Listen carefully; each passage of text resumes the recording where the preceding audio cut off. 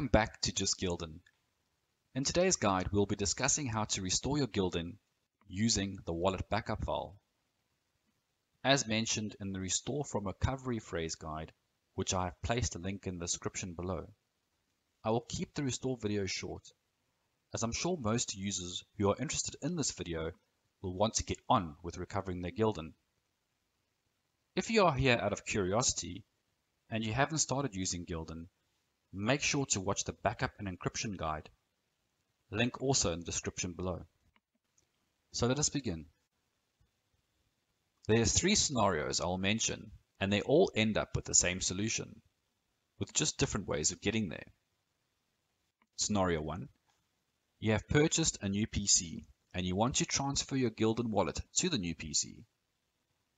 99% of the time, this will be the reason you'll want to restore your Gulden wallet. But please remember to remove the wallet.dat file or format your old PC if you plan to sell it or give it to someone else. You'll hate for someone else to get access to your wallet.dat file because that means they have access to your Gulden, especially if you haven't encrypted your wallet.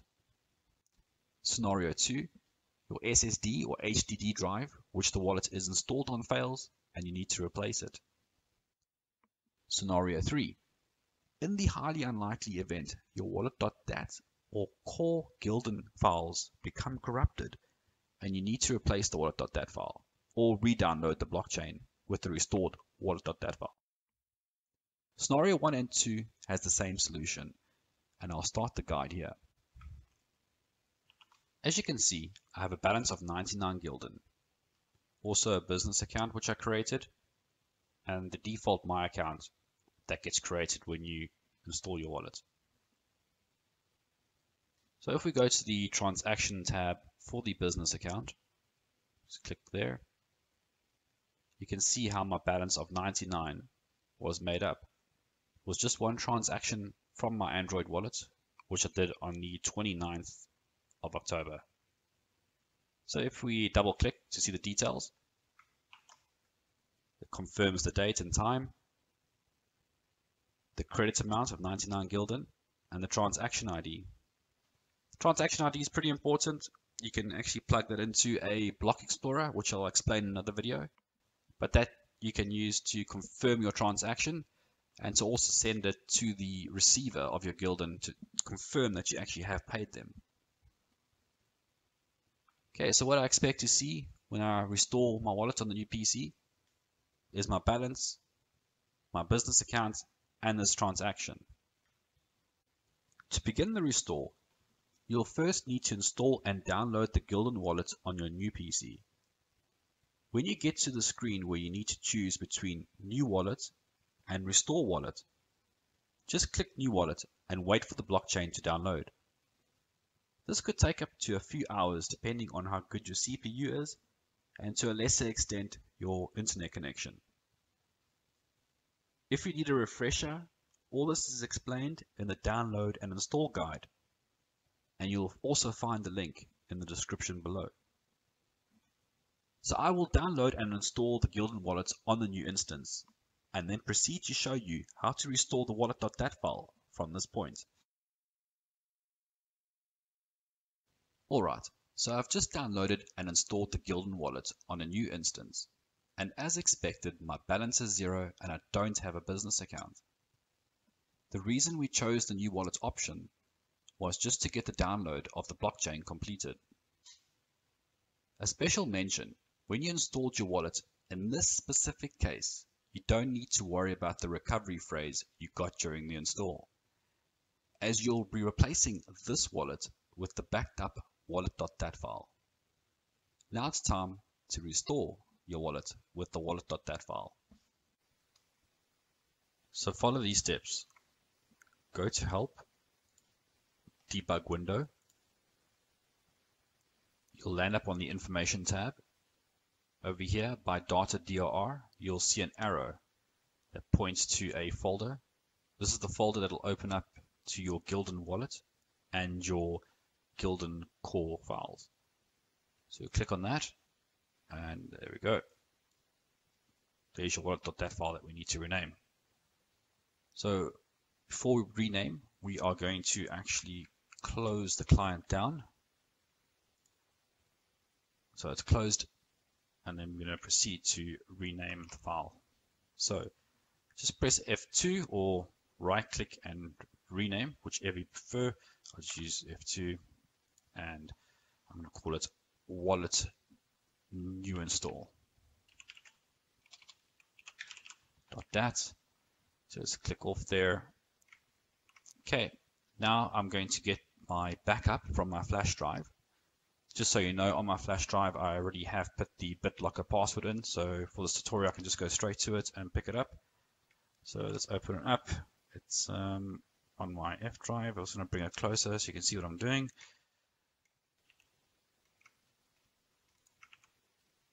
Okay, so click OK there. And I've actually named my wallet.dat file minecraft.back. That's just in case anyone ever finds it, they don't know what it actually is. So I'm going to copy it off my flash drive first, and then I'm going to put it over here by my directory, and then I'm going to actually rename this file to wallet.dat.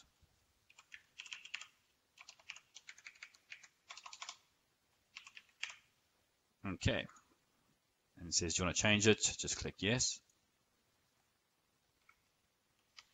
And now I'm going to open up the clients again. The client should take under 1 minute to load up. And since you have already downloaded the Gulden blockchain, there won't be much to sync, if anything at all, depending on the time between the install and when you restored the backup file.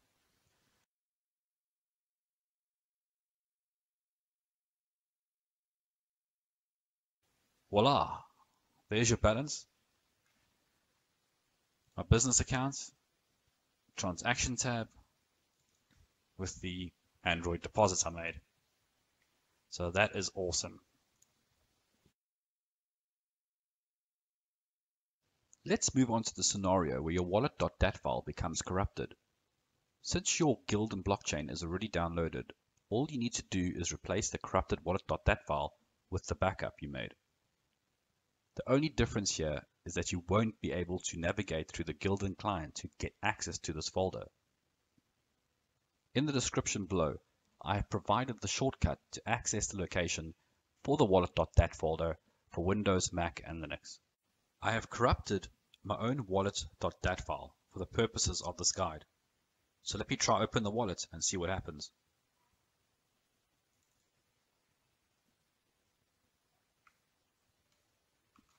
As you can see, the wallet corrupt message comes up. So just click on OK and abort. Now we will proceed to replace the corrupted wallet. Since this is a Windows 10 instance, I will run the shortcut for Windows to get access to the folder where my wallet file resides. I have placed the shortcuts for each OS in the description to this guide. So let's open up the file location. Use Windows key R if you're on Windows. I'll drag it up here so you can see exactly what you need to paste in to open up the folder. And there we go.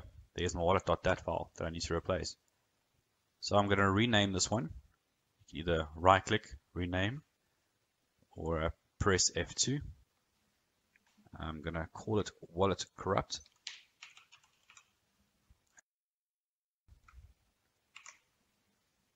After that, I am going to get my backup file. So I press Windows R again.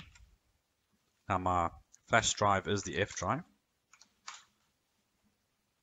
And as I mentioned earlier, my backup is called minecraft.back. So I'll just copy the file as it is, put it back into the Gulden wallet folder, pasting it here, and then I'm going to rename it to wallet.dat.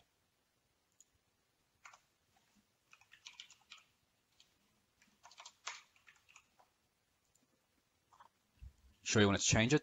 Yes. Okay, so we'll just close this down and open up the wallet and see how it looks. As you can see, we have passed the point where we would have got the corrupt error. So let the wallet load up, and it's looking good.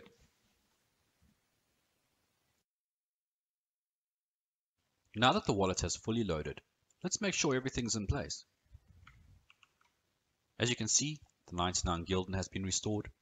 The business account has been restored. If you go to the Transactions tab for the business account, you can see the Android deposit I had made is there. Okay, let's just click close to get out of the screen. I want to show you one more thing. If you go to Add Account, and you look at the 4 accounts here, Standard, Witness, Mining, or Linked Mobile.